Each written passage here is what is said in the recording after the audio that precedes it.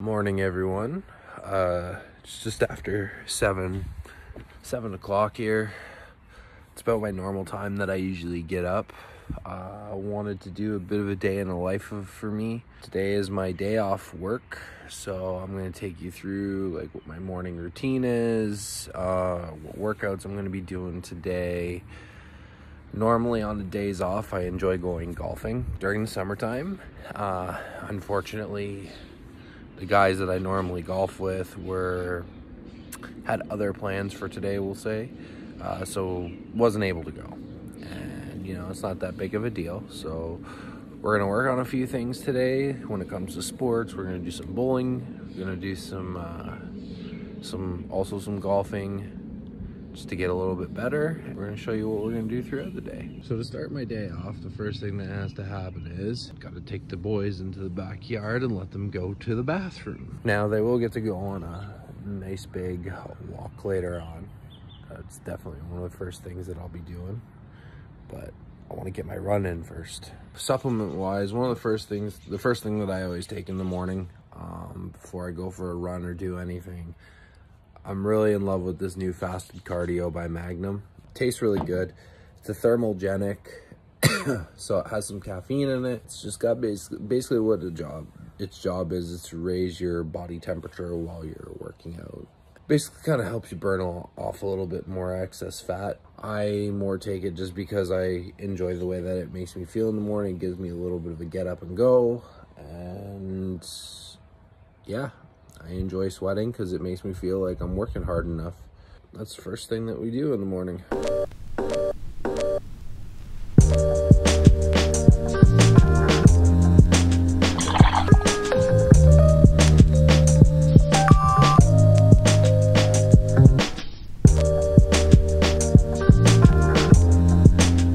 I've noticed that the past little while I've been doing fasted cardio, like not the product fasted cardio, but actually doing fasted cardio every morning. I also do, depending on what time usually I have to work or like a day off today, I definitely like to hit the weights in the morning too, and I do everything fasted. Reasons behind it is I find it just challenges my body a little bit more, challenges my mind a little bit more. I have to work a little bit harder for it. I've really found that working out in the morning really helps me, I would say, probably burn more calories throughout the day. It's also a really good start to your day because of the fact that if you get your workout in early, you've accomplished something. And I was like, the fact that it frees up my evenings too, so I can spend time with the girlfriend, spend time with the dogs, just really kind of take the evenings to myself and enjoy them or learn things. I've been looking at a lot of different things lately and just trying to learn as much as I can, about marketing and looking at Amazon, how people get themselves started on that, selling product, just a lot of different things. I do a lot of studying for the stock market because I like to invest. I started investing this year. So I like to see, obviously how my stocks are doing, the stocks I'm interested in buying are, and then I watch a lot of the lower stocks, just trying to see what their trends are like currently, just so that, if I have an opportunity to buy something at a really low price and it goes up and it's going to go up, that's great. You can't predict these things, but it's always good to look at them. So that's usually what I spend my evenings doing, but we'll get to more of that later. All right, so we're just about ready to go for our run. I'm gonna show you some of the things that I use when I run. First things first, I got my Everlast band there. Now, I know a lot of you are going to look at me and look at this video and say, oh, well, that's used for spot reducing. Those kind of things don't work. 100%, you're absolutely right. Spot reducing is a myth. It's something that you cannot do. Your body loses fat equally over time. The reason why I wear it is I've had a couple of lower back injuries from playing sports, also from mainly the job that I used to do. Bouncing around in heavy equipment all day was not good for me. Still bothers me a little bit to this day. I always work on strengthening it and the whole 9 yards. Just, some days doesn't cooperate. And running is a very, very high impact way of doing cardio. And I found a lot of the time that my lower back would start to bother me. I wear that because it puts a little bit of compression on it, actually keeps my muscles warm and loose for me. So ever since I've been wearing that, I actually don't find that I suffer from that much back pain. So that's the reason as to why that I wear that. I don't wear it to try and lose extra weight, excuse me, or anything like that. Got my Beats headphones. Now when I run, a lot of people like to listen to music. When I run, I actually like to listen to audiobooks. Audiobooks are a big part of my life. I remember reaching out to Mark Buffa in Quebec probably over a year ago, asking him, you know, how I could keep myself in the moment, because that was something that I struggled to do. And he asked me, he goes, well, I got some books that I can send you. And I just told him, I said, well, I don't really read because I don't enjoy reading. I hate reading. Don't understand what I read a lot of the time. And he said, well, do you have Audible? And I said, no. So he told me about Audible. I downloaded it, and now I've read, in over a year, I've read well over 50 books, or listened to, I should say. So yeah, I usually listen to a book while I go run. You know, it's a good opportunity for me to learn something new. Some of the books that I do have are just, you know, enjoyment books. There's some Star Wars novels that I listen to. I've listened to some bodybuilding novels. I've listened to a lot of different types of books, just stuff that I enjoy, but I've also learned about financing through them, learned about mental strategies, things like that. So, you know, every day is a good opportunity to learn something new. And if I can multitask while I'm out there running, that's what I do. And the last thing that you need to make sure that you do when you run, I went out and I bought these Under Armour Hover shoes, really good running shoes. You gotta make sure you have good shoes. If you don't have good shoes, then your feet are gonna be sore. I also have orthotics in them. So yeah, it's just to help cushion a lot of the blows that has actually really helped with shin splints. I've dealt with those. If you don't know what a shin splint is, it's basically inflammation of your muscles that start, you know, in your shin area that press up against your shin bones. Anything from what I've researched, that's basically what it is. So icing after really helps. But it's one of those things of, yeah, it's painful now, but the more that I do it, the more that I run, the more that I find it gets better. All right, guys, so just did the first 2.5K. Feeling really good. Make sure, good idea too, get yourself a water bottle for running. I don't have one yet. Definitely gonna be ordering one, because staying hydrated for this, super important. If you're having a hard time hitting your goal, just slow down. You know, you're not in a sprint, you're not in a race. It's more of like a marathon type finish. So, you know, if you have a hard time, just slow down. That's all it takes. Wait until your cardiovascular gets up there better. CO2 max gets better. Mine's gotten really good. Like, I just ran 2.5K, not really out of breath. Just taking a quick little cool down sesh to, you know, talk to you guys. And yeah, feeling really good today. Legs feel good, even though I've been running the past 3 days in a row. Don't feel fatigued. Shin splints aren't bad. So my personal best is 6.5K. So we're gonna see if we can beat that today. All right, guys, we just hit the 5K mark. When I do this, how I got myself to really do this is did shorter routes. So once I found a route that I actually enjoyed running, it's 2.5 kilometers long. When I go for distance, I just run it several times just because I like it. It's got the right amount of elevation to make it challenging, but it's got enough flat spots where, you know, my body doesn't want to cramp up and give up. So this run should be about 7.5K. We'll see at the end. So I just passed my house. I'm a little over 7.5K now, so that's a new personal best. a lot of the time when I hit these last big bits of runs, I go past my house because I live on a court. So like a dead end street.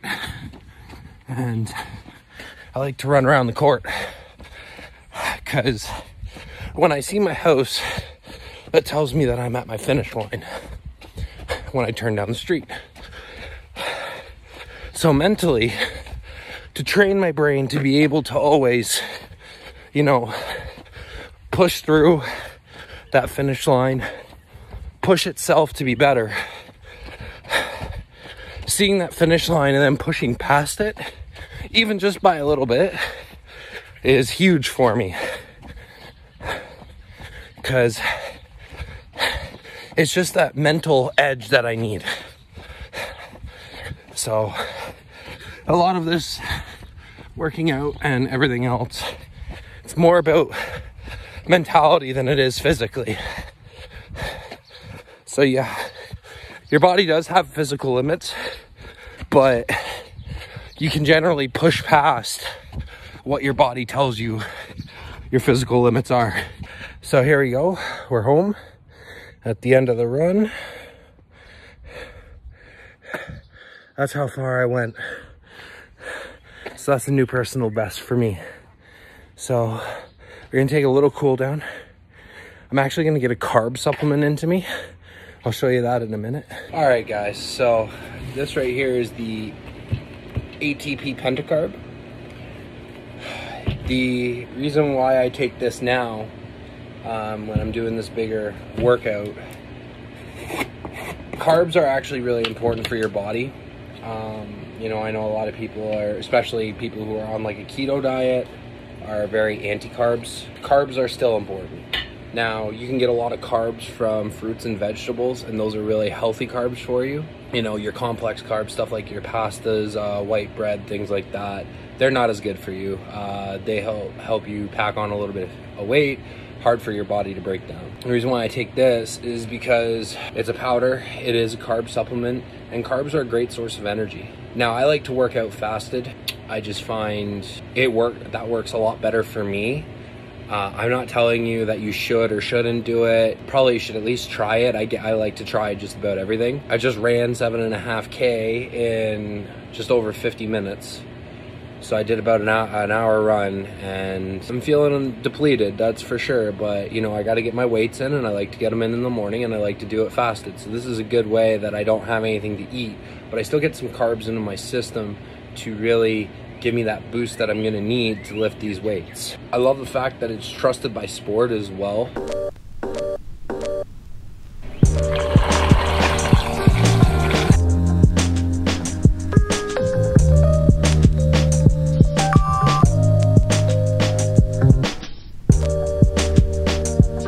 So for today's workout, we're just gonna do some chest and arms. I got my bench over here. I got my Bowflex 1090 dumbbells. It's something that I can work with, so that's what we're gonna hit up.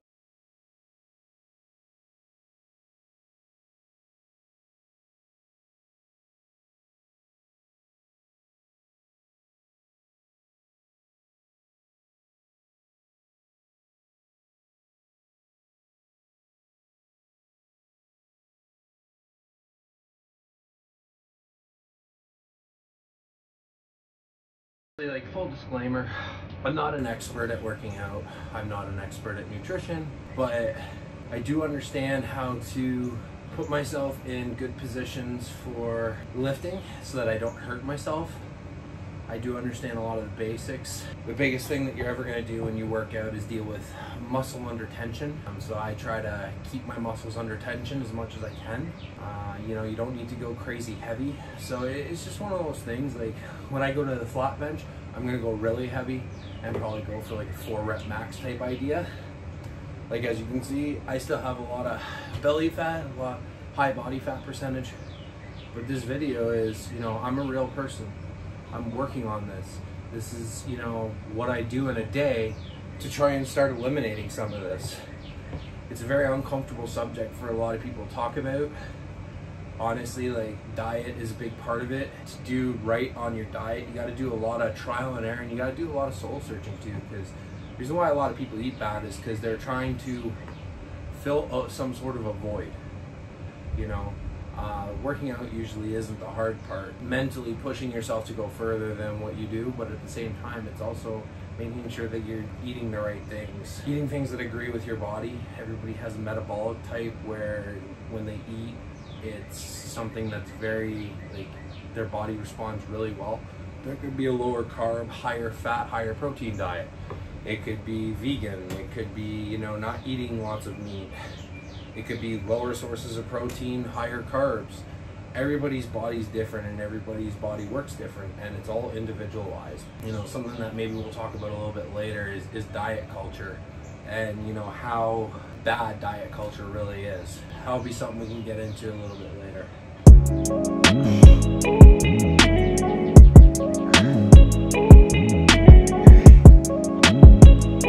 You got to do what your body tells you to do, and that's the biggest thing that I can say in this video when it comes to working out and stuff. You know, make sure that you listen to what your body says. If the weight's too heavy, get lighter weight. If the weight's not heavy enough and you know you can do more, get heavier weight. You know, like today, I felt really good, so I had a new personal best. I almost ran 8 kilometers today. That's by far the most that I've done. I listened to my body today. My body feels really good today.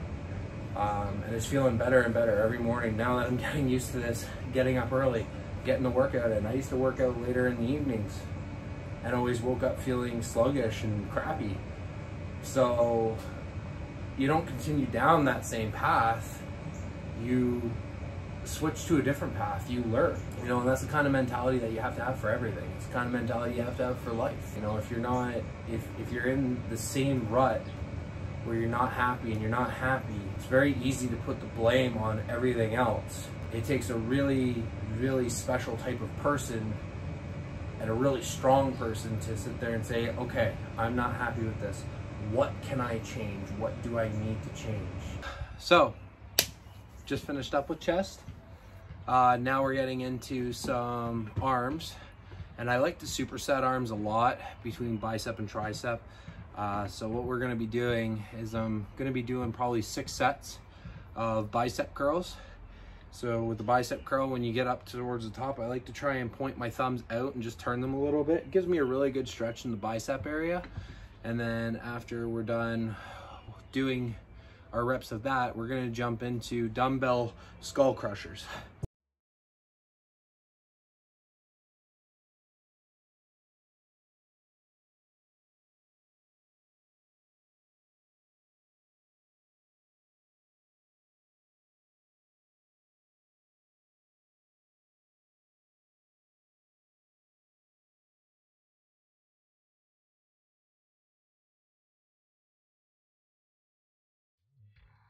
Hey boys, do you want to go for a walk?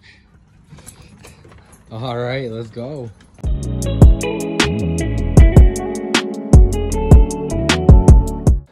All right, so we just got done our walk. Home now. So this is like part of this video is my weight loss journey. I'm trying to lose a lot of my belly fat, and all that working out that I did today, total time was 2 hours and 17 minutes, including the walk. Total calories burnt was 1,776. So that's a great way to start off my day. It's gonna keep my metabolism going throughout the day. It's gonna keep me burning throughout the day. I just feel really good. I really enjoy starting the day off this way. Obviously days that I work, like I said, not able to do exactly that much, but on days that I don't work, I can really, really hit it hard. So hit it hard, you know, we're gonna go relax, get a shower in, and probably take the wife out for some lunch today. Supplement time, ones that I take, I got creatine, my multivitamin, and my giant bag of protein.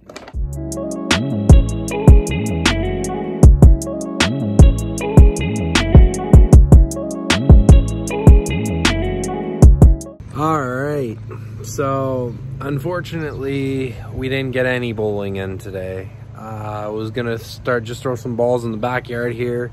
Just kind of been working on feel, hand position at the bottom. It's one of the things that I do, but Sprinkler's been on trying to grow grass seed, so didn't get any bowling in today, but that's okay. Still had a good day. You know, as you're gonna see, was out hitting some balls today. I've been really struggling with the driver off the tee, so hit some foam balls, not real ones. Worked on some chipping, spent some lovely time with the dogs, beautiful girlfriend back there. So yeah, today's been a really good day. Got that good workout in. Over the course of the night, I'm probably just gonna look up, watch some YouTube videos, look up some stuff about investing, look at some of the stocks. Yeah, that's gonna be the rest of the day. That's what a day off for me looks like. So thanks for watching. If you like this video, give it a like and subscribe if you already haven't. See you later.